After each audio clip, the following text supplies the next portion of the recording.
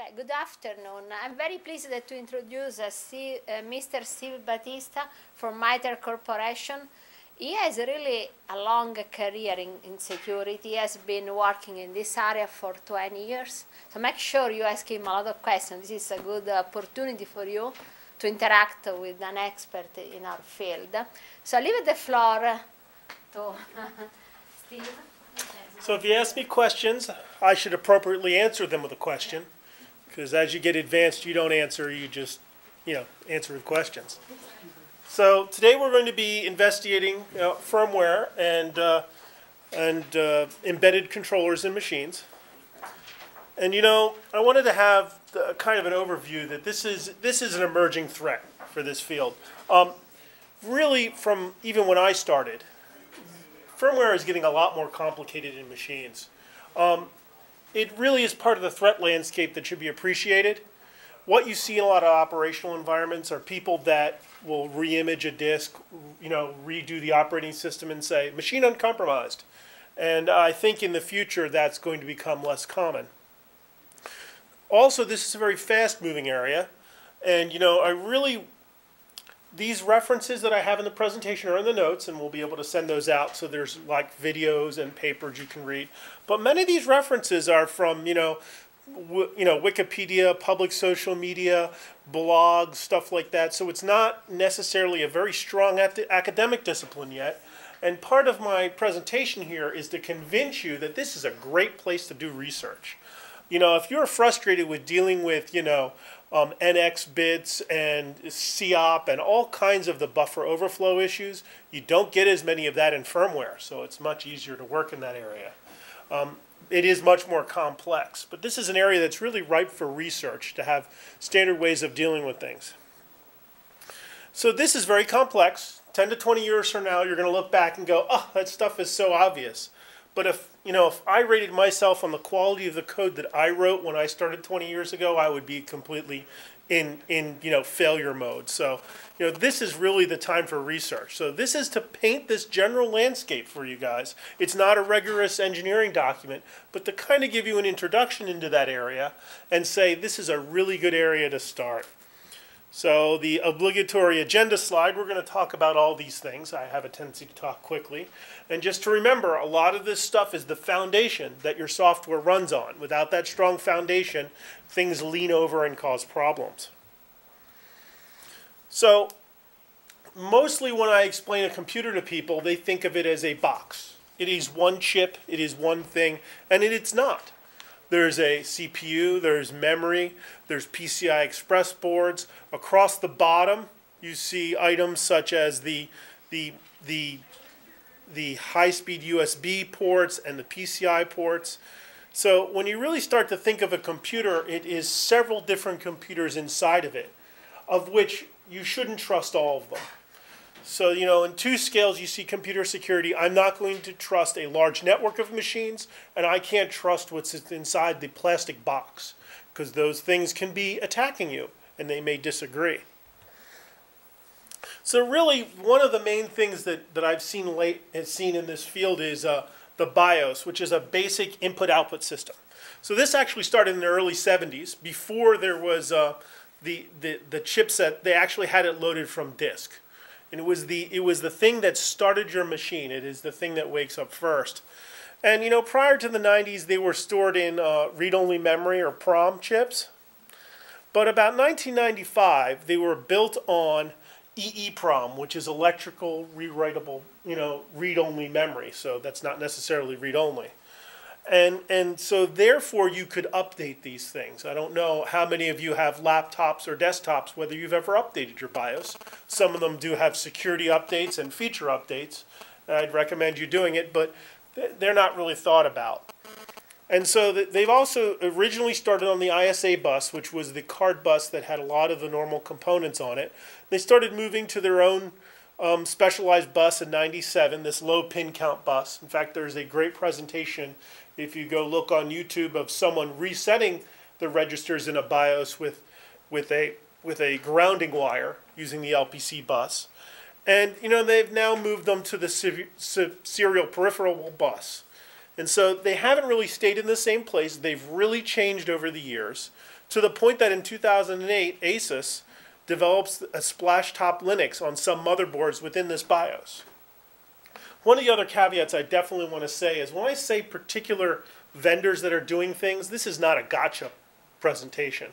These guys should be lauded for working in this area.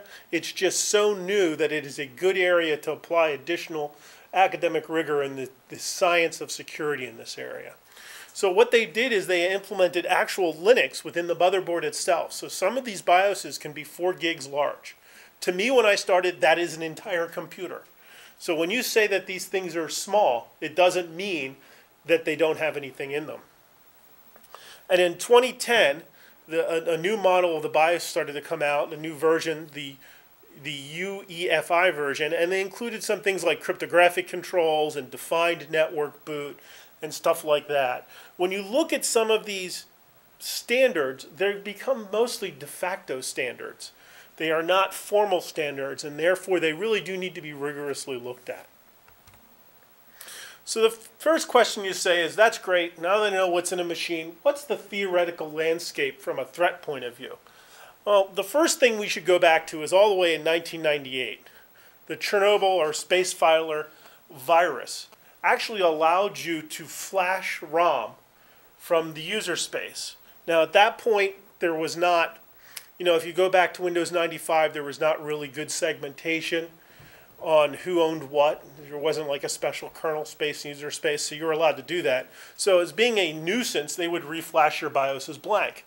If you had the ability to take it out, you could put it into another machine and flash it, otherwise your machine was pretty dead. So this really goes back to a long time. And in 2006, there's a great presentation that talks about implementing and detecting the power instance within BIOS to use those power controls to compromise the operating system on install. So the idea is that you have a compromised machine, you put a new operating system on it. This proof of concept will re-compromise the operating system on install. In 2007, you start to see more refined proof of concepts where, in the IceLord toolkit actually targeted award BIOSes for a persistent compromise. And in 2009, you start to see a paper and a presentation, the two 2009s are the same, dealing with this common decompression routine.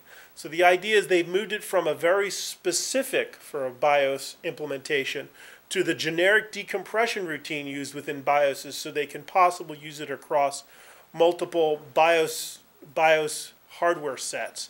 And they've created this 100-line Python injector tool in their presentation. So if you know some Python, you can write some malware that will survive an OS reboot.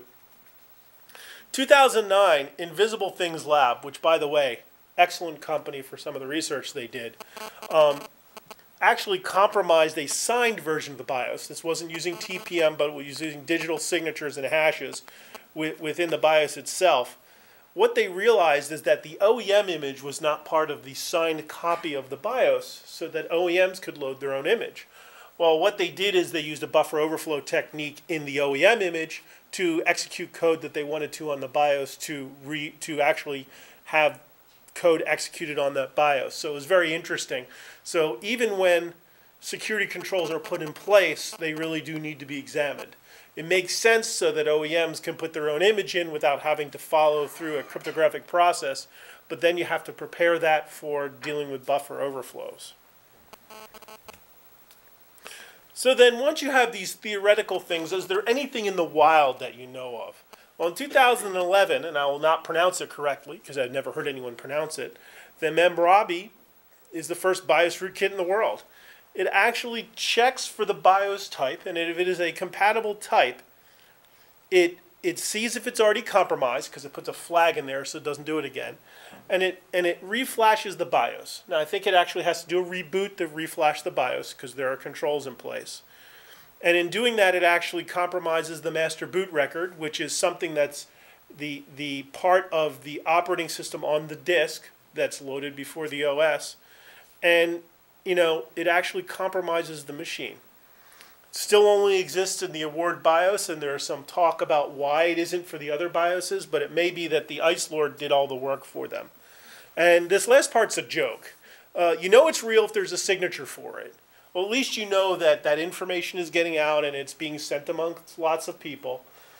Things can be real without a signature, but if there is a signature for it, you do know that operations people are seeing in the wild, and they're trying to build signatures to detect these things at the network level as they're coming in. And these are some of the hash strings for the original non-obfuscated code or the original obfuscation of the code. It doesn't mean you'll guarantee to catch them. One of the other areas that people really need to be concerned about are graphics processing units. And if you've ever been a gamer or known some gamers, these graphics processing units can be pretty beefy. They have a lot of ability. We're talking large amounts of memory bandwidth, and lots of cores.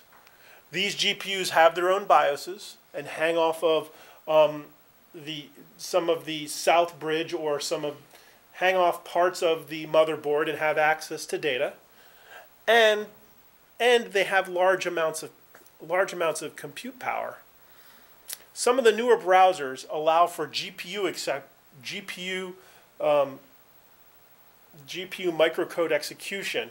Some of them do have reference monitors, like Google Chrome, but Google Chrome paid $60,000 to someone who figured out how to run code on the GPU that has access to direct memory access within the hardware itself. So when you start looking at this from a high level, I've downloaded, this web page, and now I've gotten all the way into the firmware. It was very interesting compromise that person has. And if you're actually doing this work, you really don't have to go buy a bunch of GPUs to test it. You can rent these test beds from Amazon, as about right now the current price is $2.10 an hour. So if you're really looking for a test bed, my advice is, go rent one. There's no reason to buy cards and set up machines. Another common area that people are starting to look at that I think will become valuable in the future is the process control boards on the hard drive. So, these hard drive controllers manage all this data transfer, and some of them do crypto right there also, and have buffers and spindle speeds and head movements. So this is a very interesting place to put a piece of malware on this part of the compute area to either steal data or modify data. And if you look at flash drives, they're even more complex with sector remapping and all kinds of calculations that are going on. If you just even look at the error correction code that's going on in now modern hard drives, it's a lot of calculations. Then the last part, it's not necessarily firmware, but I've already talked about this, that the master boot record and the volume boot records exist outside the OS. And so they're a great place to load code that would survive a reimage if the disk wasn't wiped or the disk wasn't repartitioned correctly. And a great place to look up is the TDL4 rootkit, which has done some very interesting stuff to circumvent some of the controls in Windows 7 64-bit. So it's a good place to put code that's not necessarily firmware, but it's a good place to hide stuff.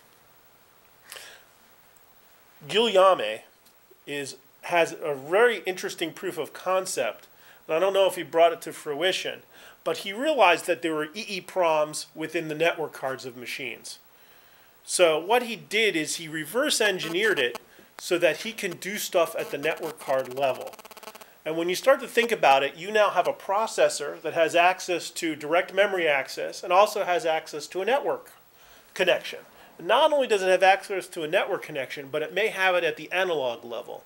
So if you were going to steal data and you didn't want to use IPv4 or IPv6, you could use any variation of a covert channel at that point. And some of the cards actually include their own crypto chips because they're thinking of doing some of the crypto potentially in the cards. So you could use those crypto chips to obfuscate or encrypt your outgoing data. So, that is a very good place to put some malware that would compromise a machine. So in 2011, a very interesting attack that was shown, and I have links to actually a YouTube video and a paper on this, where they reflashed a keyboard that you'd plug in. And what this keyboard would do was exploit a buffer overflow in something called system management mode, actually, and this system management mode allows you to control the CPU and execution of what's going on. It's very deep in the operating system. And by having a compromised keyboard plugged into a laptop, you can basically rootkit the CPU and rootkit the box itself. So, there are some future designs, and we'll talk about that later, on how to try to prevent some of the things that are going on with dealing with this. But it's an interesting way of thinking of how to jump from an external entity to pretty much SMM has been called by Invisible Things a level -3 ring rootkit, where kernel was ring 0. So if you look up their presentations on this, it's very, very interesting.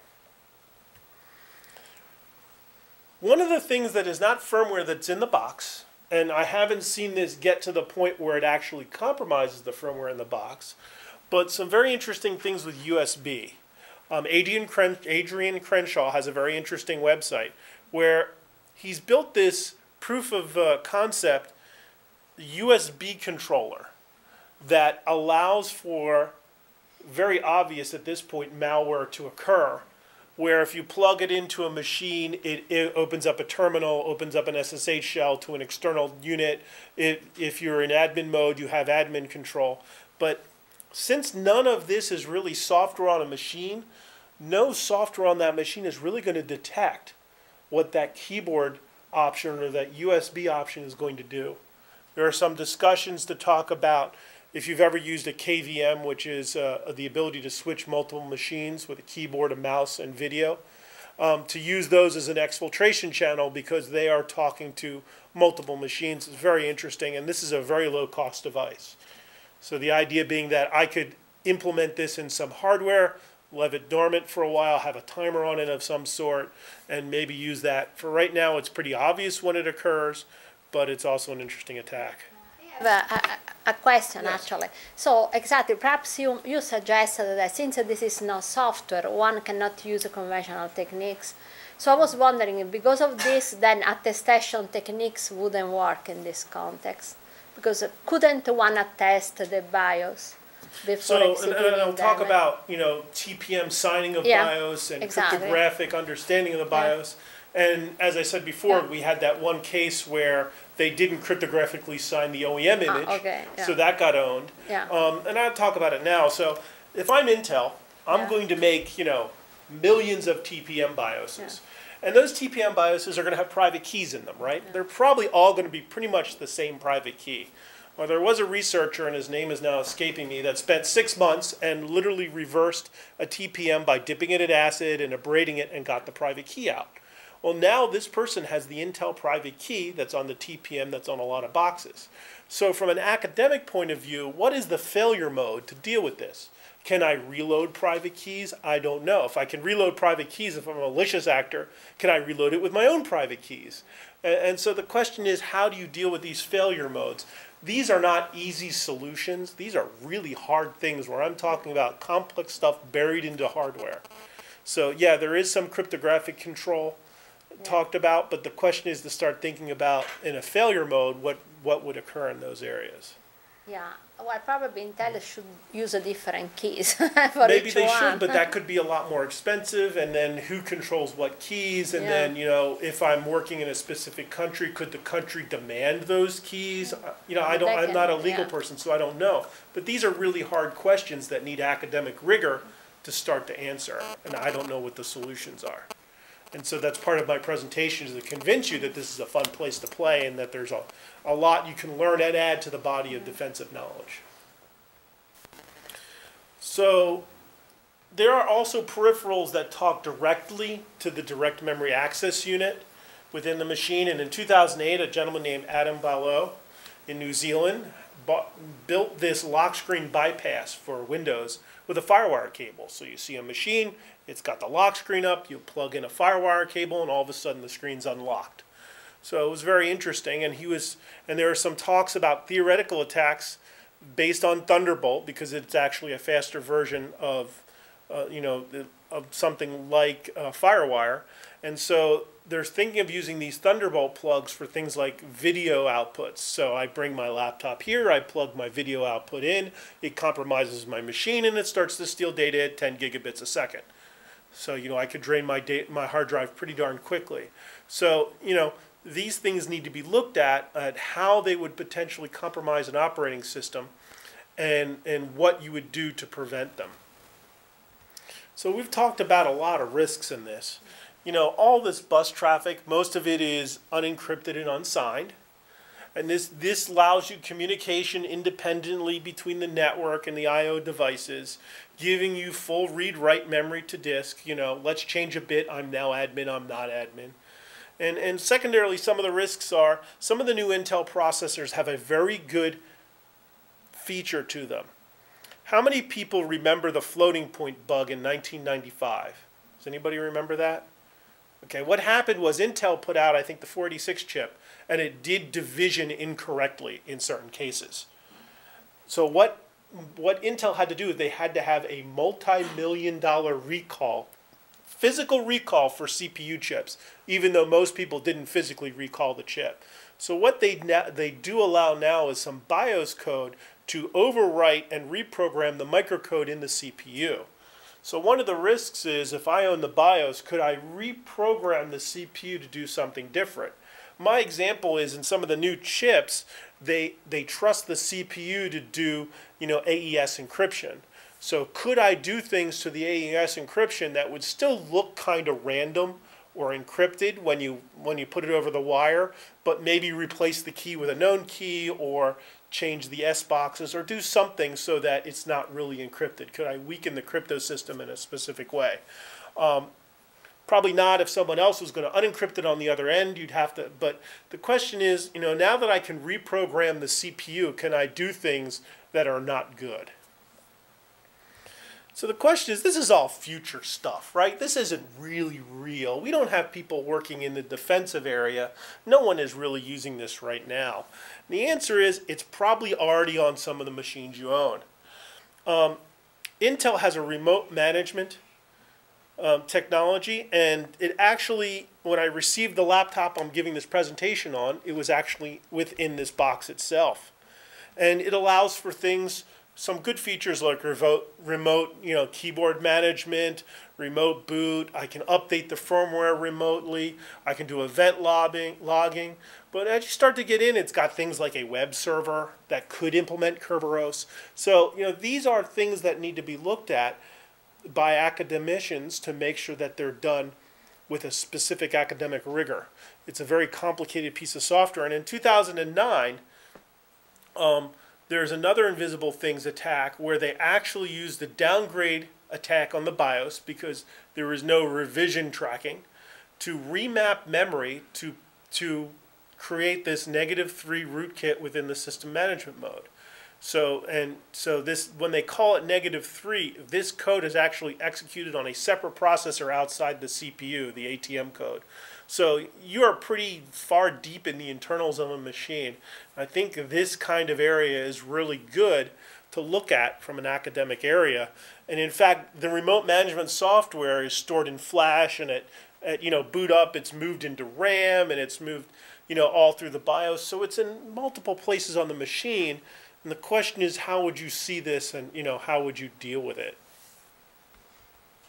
So there are some prevention methods that people have been kicking around, and one is maybe we should only have read-only firmware in the end units of laptops. That gets to be problematic when you need to update stuff. I don't know how you do that. If you put machines together for as long as I have, some of the old machines literally had physical jumpers that needed to be pulled if you were going to update the BIOS. Now, most people don't open laptops. And so the question is this something we should do for firmware? Should there be physical jumpers that you have to physically move so that a compromise would require physical access? I really don't know. The other thing is, what authentication do you have to re-image firmware? A lot of the BIOS stuff has hashing built into it and possibly private code, key signing. So they check all kinds of things to make sure that the reimage of the firmware is good, but I don't know if that occurs on other BIOSes on other network cards and stuff like that. Will placing more inside the chip itself be effective?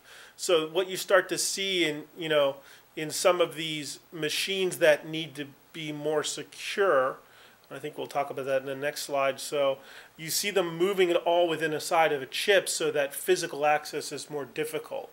If you take machines such as the PS3 and the Xbox, some of their security modeling is to take into effect somebody with a soldering gun because they don't want people to steal games. So you don't see that in PCs and laptops. They usually say, by the time someone has a soldering gun, I'm done. But maybe in the future that needs to be, something that we really need to start considering. The next is very expensive. For high-end military equipment, they have trusted foundry where stuff is created at a factory of where people have been vetted and they sign off on that it is the correct machine. And that's a very expensive option, but that is one of the options for pre-owned chips versus chips that could be owned later. And the other thing that people have been kicking around is that virtual machines come with their own virtual BIOSes, and they have special controls in them to control hardware. And can you use those virtualization extensions to add additional security in this space? So some of the prevention methods we talked about is, should we sign updates? And then the question is, what do you do when that key is stolen and reversed or is asked for by legal law enforcement or by nation state? Unfortunately, some of the signed updates for a lot of these machines, some of the people at MITRE who are doing a lot more of the research than I am, to be honest, they're really, really smart, I've learned that these are off by default in many of the machines, so you'd have to go in and implement them.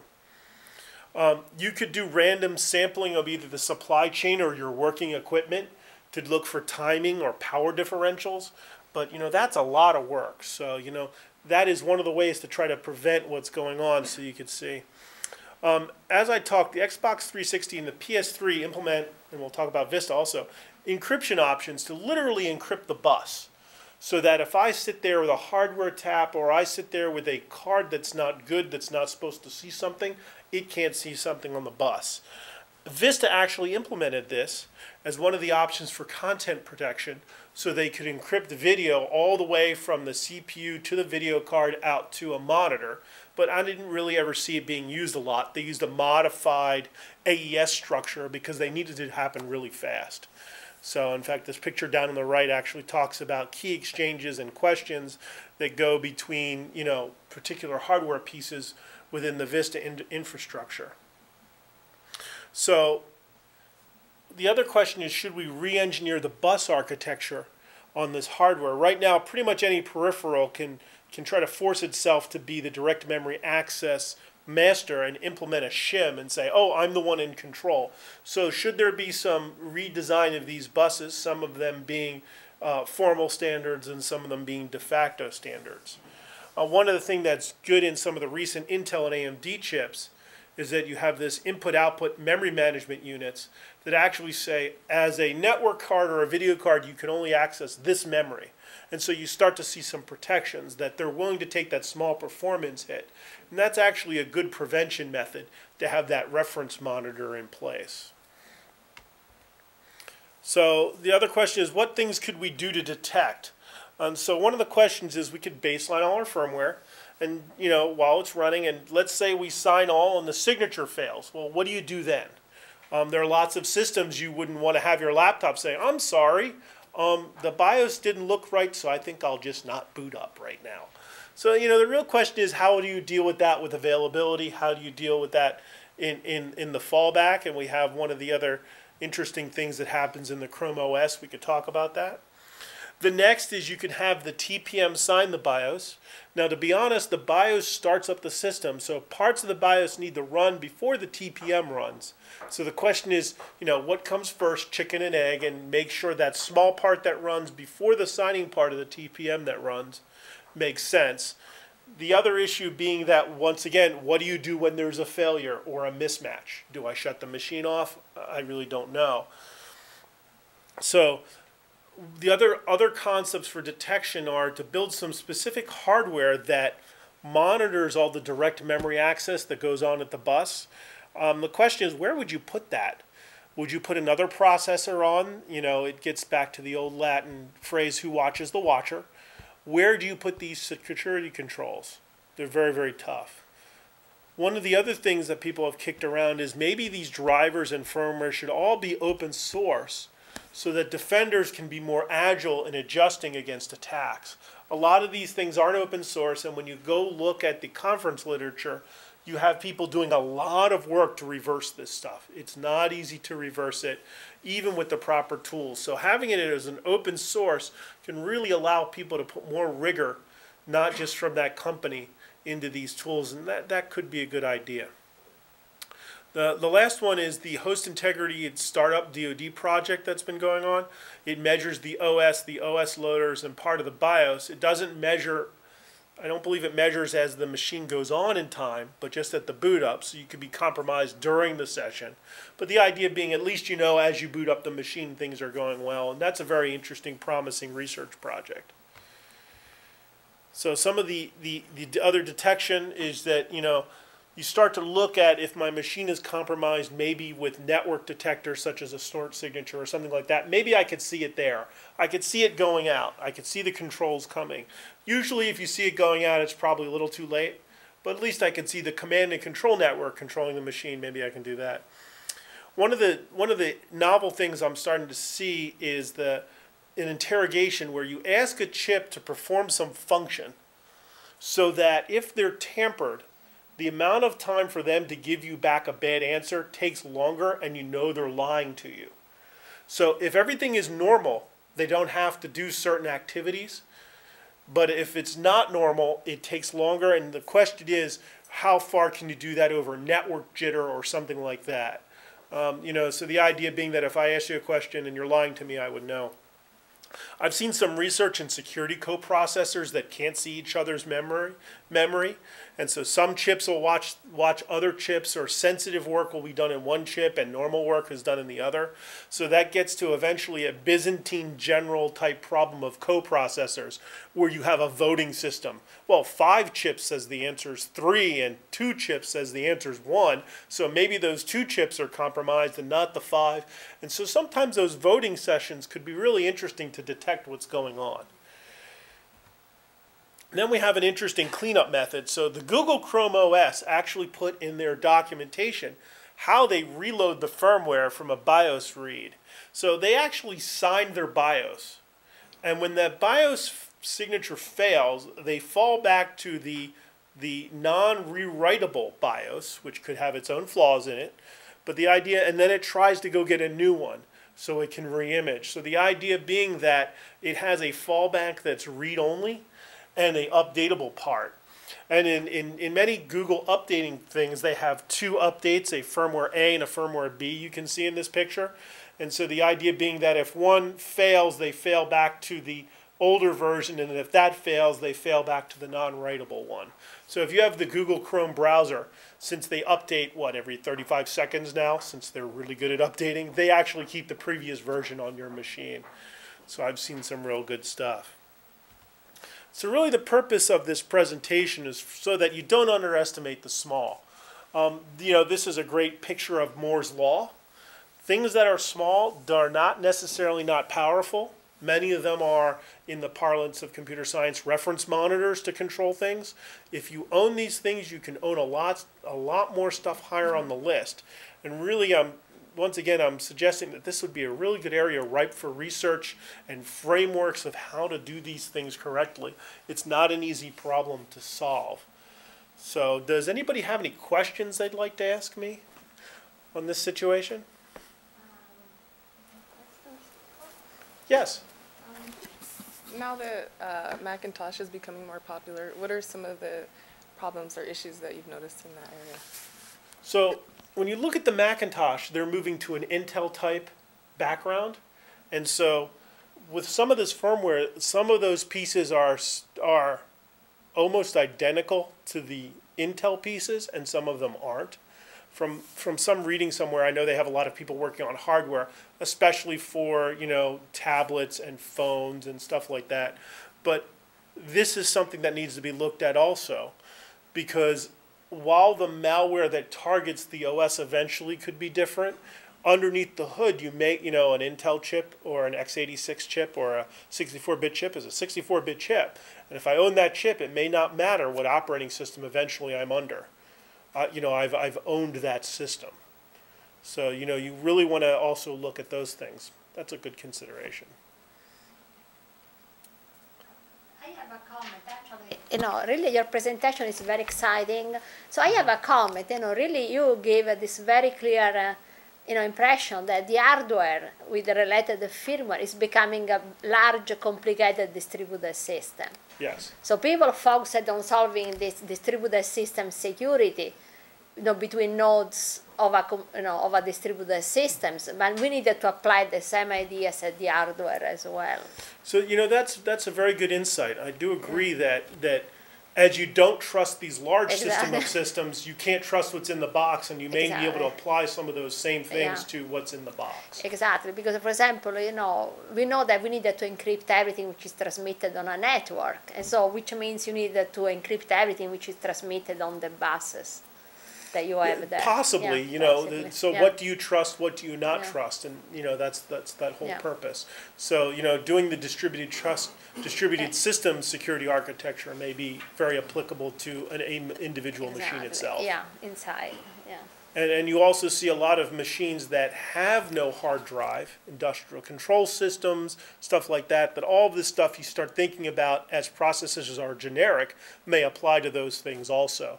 They're not, they may not be easily rebootable, they may be fragile. So that, this whole research gets into the, industrial control system area. We have done actually also a very good point that I shared the problem that, when the BIOS fail, usually the system stops. And you needed to continue the execution.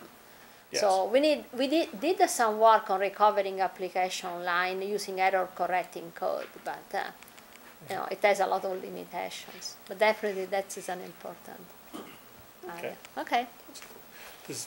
Yes, you have a question?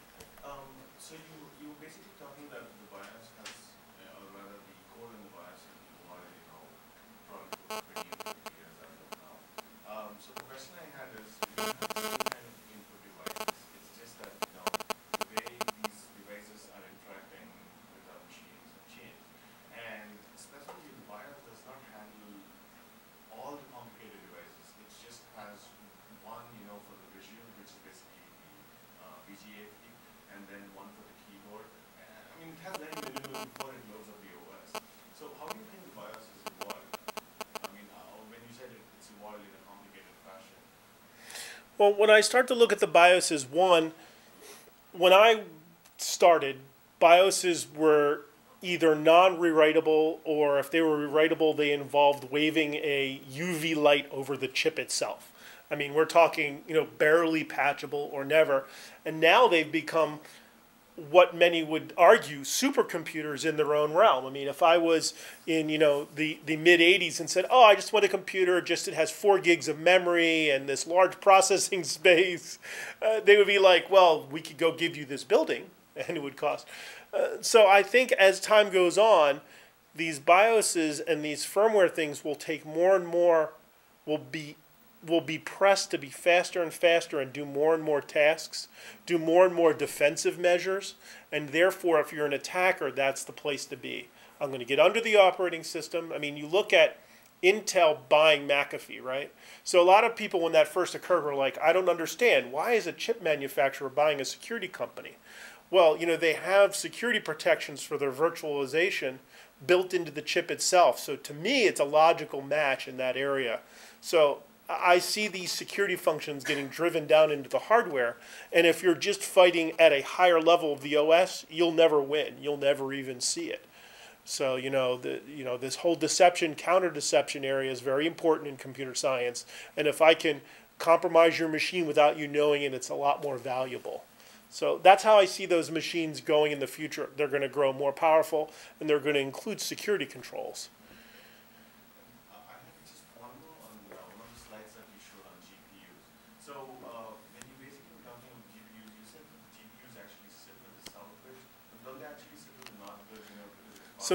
So some of them do sit on the, and I'll go back to the slide. I think some of them do actually sit on the north bridge, but I think they also have video ports that are on the south bridge. And I'll go all the way back to the beginning of my presentation. And so so if you look at this presentation I have the PCI Express bus off the North Bridge, and then I have a video non-Intel off the South Bridge. So they can be in both places, you know. And once again, these things change so dramatically fast, it's very complicated. When you're talking about supply chains from across the world, it's amazing that these things work together already, but things change rather rapidly. I can get a half a cent difference on a different piece of equipment. It may be different.